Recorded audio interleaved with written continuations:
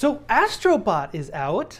Yay! This is really fun because so I was excited when they announced Astro Bot because I played Astro's Playroom, really enjoyed it, and then when they announced Astro Bot and I saw the trailer, I was like, this looks like Astro's Playroom, but like a full-sized game. And I was just really excited by it. And unfortunately, I didn't get to play it immediately when it came out. I went on vacation, and I was like, dang it, why did it have to come out right as I was leaving for vacation? So I didn't get to play it for like a couple weeks, but I finally did get to play it. I've gone through almost the entire game. I mean, I've gone through the entire story. I just haven't 100% completed it. I am working on that now. But I just wanted to give you guys my thoughts on the game, and yeah, I had a lot of fun with it. Yeah, I think there's been a lot of chatter on Astro Bot recently. I don't know if like really a lot of chatter, but I know everything everybody's been saying has been super positive, and that's how I feel on this as well. It is a platforming game, 3D platforming game. If you have a PS5, you can really basically, if you play Astro's Playroom, that is basically a demo for this game. Like that's literally what it is. Astro Bot is literally like, I think it took me about 14 hours to complete the whole campaign. I was also doing some other stuff as well. But getting through all of the levels, like one time through all of the levels, took me about 14 hours to get through. So it's a decently enough short game. And then you can go through, and it's actually not too hard going through and 100% completing every level. Just going in and finding all the little Astro Bots in there.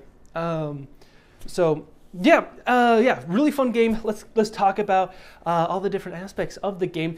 Firstly, the gameplay itself is very fun, very engaging. I would say it can be both very difficult and very easy at the same time. Kind of depends. Most of the story is actually relatively decently easy, going through, and the typical platforming and whatever throughout the main stage levels is typically quite easy.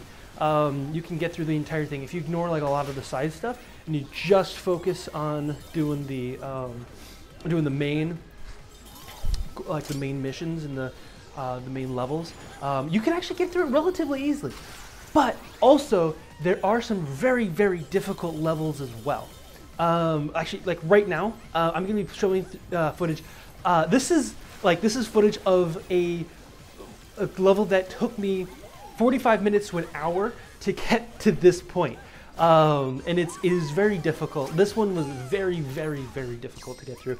I think there's this other level right here. And this level took literally over an hour. I think I recorded the entire thing to kind of time myself. But yeah, it took like an hour and 5 minutes. And it's a lot of really like it feels very like, oh, like very stupid fails. But these are in fact very difficult levels, because they'll throw things at you that you're not expecting. So I think they're meant to be challenge levels. They don't really say that they're challenge levels. So there's like these. There's an X. So there are 4 galaxies that have these.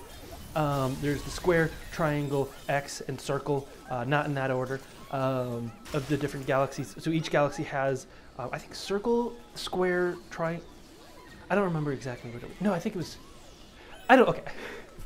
I don't really remember exactly what it was specifically. Each galaxy had what for the shape, but the different ones that you're going through.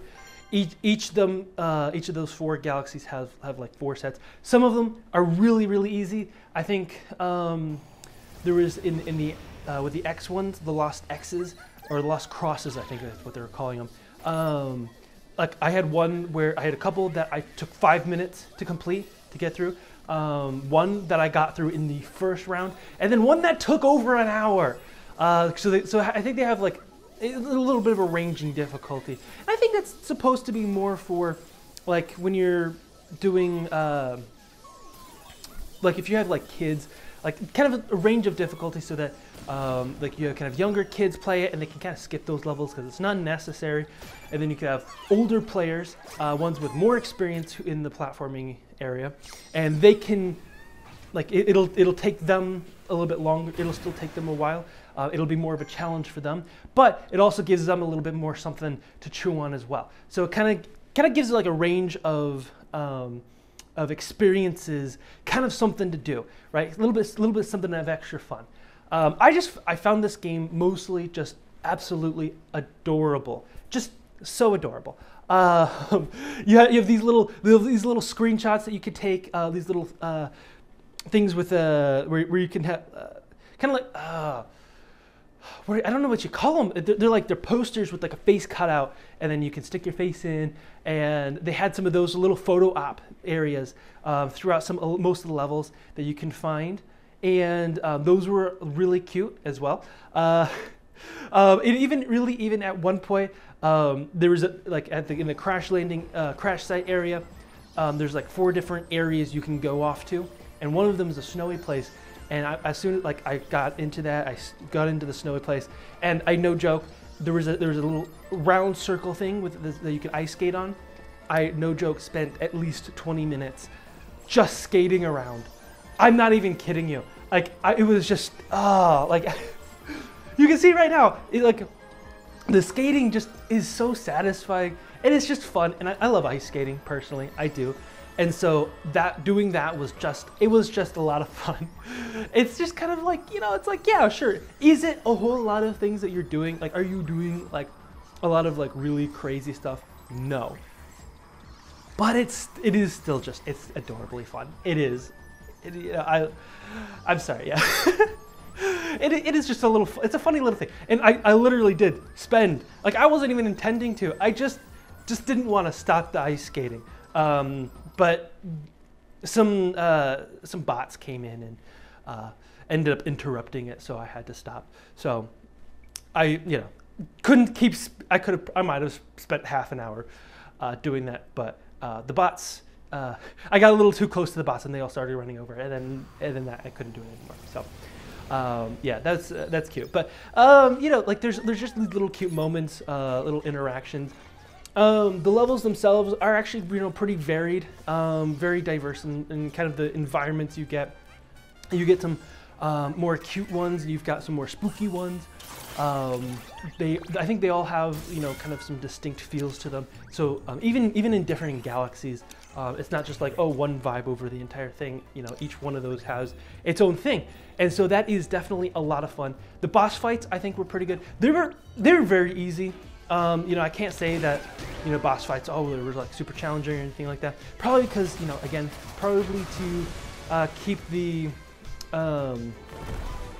challenge level a little bit lower for younger audiences to be able to get through as well. But there are some side missions that you can do.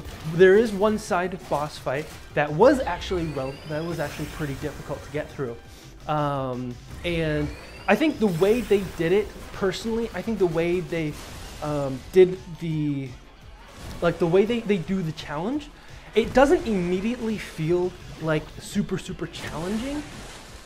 It's just like a lot of it is precise timing.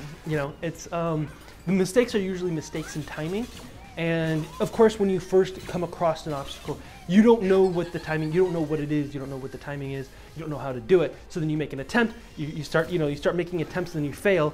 And then as you continue to make attempts, you're like, okay, so I need to do it this way, and that's how I get through that. And then you come across another obstacle, and so you hit that obstacle, and you're like, okay, so then you're like, okay, then you figure out how to do that thing, but you have to go through the first thing first.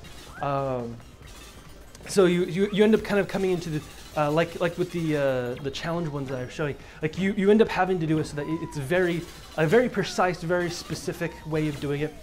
Now, is the way I did it the exact way everybody should be doing it? I don't know. I don't know if that's the exact way that the developers had in mind, or if I just ended up developing my own set of perfect circumstances that ended up working the best. I don't know if that was the intended design, or if there are multiple paths you can do that all still end up in the same result. I don't know. I just developed my own way of going about and doing whatever level it was, and ended up with the end product of getting through the level finally. But yeah, the difficulty usually, because usually it doesn't feel like, because like a lot of times, one of my reasons why I don't play Souls-like games, or at least the actually intense ones, is because like when I look at it, I'm like, it's a really hard boss fight, right? It feels more like your reaction times have to be really quick, and you have to like a bunch of different combos and all this stuff you've got to be really good at. And personally, I don't like banging my head against the wall. I really don't. And this is why I don't play Souls-like games, is because I'm like, I think I did play the demo for Lies of P, I believe, and that's like a Souls-like game. And I came across a boss fight, and I wasn't really having any fun with it because, like, I kept banging my head against the wall, and it just felt like because it felt more like I wasn't good enough to actually like my skill level was just so low on the ground that I just couldn't get through that boss fight. And if somebody who was better than me could easily just get through it, but Astro Bot doesn't really feel like that. Astro Bot feels more like is lack of knowledge of how to get through is what's keeping you, not the actual skill behind your play, if that makes any sense. In other words, like as you're going through, like you don't know exactly, like because it's mostly just like walking around and like jumping, and like there's not a ton of, like, in the actual gameplay there's not like a ton of skill required in the actual gameplay. It's more about knowing what's coming and being able to like go through it, because you've gone through it like 100 times, that's more like what it's like. So to me, it felt less like banging my head against the wall and more like I was progressively figuring out how to get through the level. As I was going, I was progressively getting better and more accurate and more precise in my timings as I was going through, instead of just like, I'm not good enough and I'm just having to try a bunch of times because I suck. And that's kind of the difference I put between, so like really the challenging ones weren't awful. I mean, am I like, I'm not a fan of like doing things hundreds and hundreds of times, but I didn't feel like with Astro Bot, like the really challenging one, I didn't feel like I was really banging my head against the wall. I felt like it was a challenge where it was like, okay, you just got to make sure, you just kind of have to do things in a certain way and do things a little bit more precisely, and you got to be a little bit more careful with how you do things, and eventually you'll do it right, and then that thing you'll end up figuring out and getting things, and actually end up completing the level. So that is kind of how the challenge-wise, that's kind of how I see it. It is definitely, there are definitely challenging levels, and there are some much more easier ones. There also are, after each boss fight, there is a special level that are more kind of geared towards a specific franchise, I should say, related to PlayStation. The three that I recognized were Uncharted, God of War, and Horizon. There was a fourth, I think there were two others that I wasn't that didn't really jump. Oh wait, no, one of them was more plant kind of based. I don't know exactly how to describe it. I don't know if that one's based off of a franchise. I think that's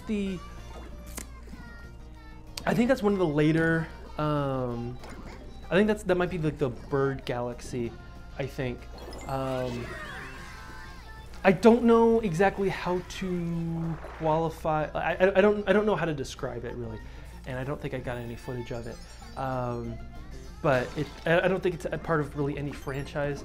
Maybe I will get some footage of it. I don't have any footage of it right now, but I think I might have to replay that level. So I could always grab some footage of me picking up a few extra bots and completing like 100% completing that level. So I don't believe I did. So maybe you'll be seeing it this entire time, and I don't know that yet. Yeah. Anyways, but there are a couple that I'm not familiar with the franchise. I don't know I don't recognize most of the characters. So a lot of the nostalgia really isn't there for me. And that's just because I haven't been around with PlayStation for a very long time. I mean, I got my PS5 probably about a little over a year and a half ago. So it's not like I've had my PS5 for very long, or I've really been into the PlayStation area for very long. So it's, I'm not super familiar with all that stuff, but there were some like God of War and Horizon and Uncharted that I was actually familiar with, so I did recognize those. And there were some other characters that I did recognize throughout the game. And but yeah, so like even without having all that nostalgia with all of the stuff that they bring in, I still found it very enjoyable, very cute, very entertaining. And also, one thing I do want to mention, there was one thing I noticed in the like when I was playing the levels, there were the little spiral thing in some of the levels, like a collectible thing, and I was like, what is that? And what it is there's actually like a secret exit in some of these levels to a lost galaxy, a level in a lost galaxy, and I believe each galaxy has two planets with an extra exit, and if you do that, then you have like a whole extra galaxy that you can play through. And I have played through one of those planets yet. As of right now, I haven't actually gone through. I'm kind of going through, and I'm just kind of 100% completing all that stuff, and then I'm going to go through and all the Lost Galaxy stuff and go through and get all that stuff, and hopefully 100% complete the game with that. Might have to see what other kind of achievements and trophies that I can get, and hopefully maybe get a platinum out of this guy. I don't know, I don't typically go for like 100% completing in this one, but this game is fun enough that I do feel like going through and redoing the levels, and just continuing to play it a little bit more and just kind of collecting everything. And so I've been having a lot of fun with this game, definitely. And I also can say that it also definitely has a pretty high level of quality in the gameplay itself, I feel like. I didn't run into anything that actually felt like it didn't really feel too gamey, I guess. Like in a lot of AAA games, or a lot of games actually, there are things that where when you play it, you're like, yeah, this is a game. It's just like there's a certain level of brokenness you kind of expect out of games where you feel like you can easily break a game. To me, at least, I know with back in the day, I'll probably go like 15, 20 years ago, games used to have like a certain level of like where it didn't feel like you were able to break games easily, because there wasn't a whole lot. There wasn't like a whole lot going on, so it didn't really feel like you could easily break the game or like do things that would break the game easily. I'm thinking more of Mario and whatnot, where it's like you're playing the game and it's like they feel very polished, but it doesn't feel like there's like really easily game-breaking things that you can do. Even though there definitely was, it's just most people didn't usually know about it. At least I personally didn't know about it. I've seen certain glitches where it also felt like you wouldn't run into glitches kind of accidentally. You kind of felt like you kind of had to search out particular glitches. I do remember specifically in Lego Marvel Superheroes, I remember there was this one particular glitch to get out on the outside of the map that I ended up learning about, I think in a YouTube video, probably like, gosh, this was a long time ago, probably 8 years ago or so, 8 to 9 years ago, learning about this little glitch, and then be like, oh wow, I'm outside the map or whatever, because all the games really felt polished enough where it didn't really feel easy to break the game, versus nowadays in a lot of AAA games. And this probably isn't something that's super new, and it's probably something that's been around for a very long time. I mean, you look at Bethesda games; for a long time they've been very broken for the longest time. I think it's usually just more complex games it's easier to break more complex games because there's more things going on, versus more simplistic games which are not as easy to break. And so this is one of those where it's just like there's not a ton going on, so it's not as easy to break the game, and it just doesn't feel like, and there's not as much differing things you can do that might break the game, or if you might find bugs in it. So I haven't found any kind of bugs. I haven't run across any kind of bug or glitch. So it feels very, very smooth and polished, and it looks really good. I mean, the graphics, it's phenomenal. I also think that the way it uses the PS5 DualSense controller is kind of fun, because with like I think Astro Bot was initially like used for tech demos, like back for the PS4 he was like he ended up being created for like to use as tech demos and stuff.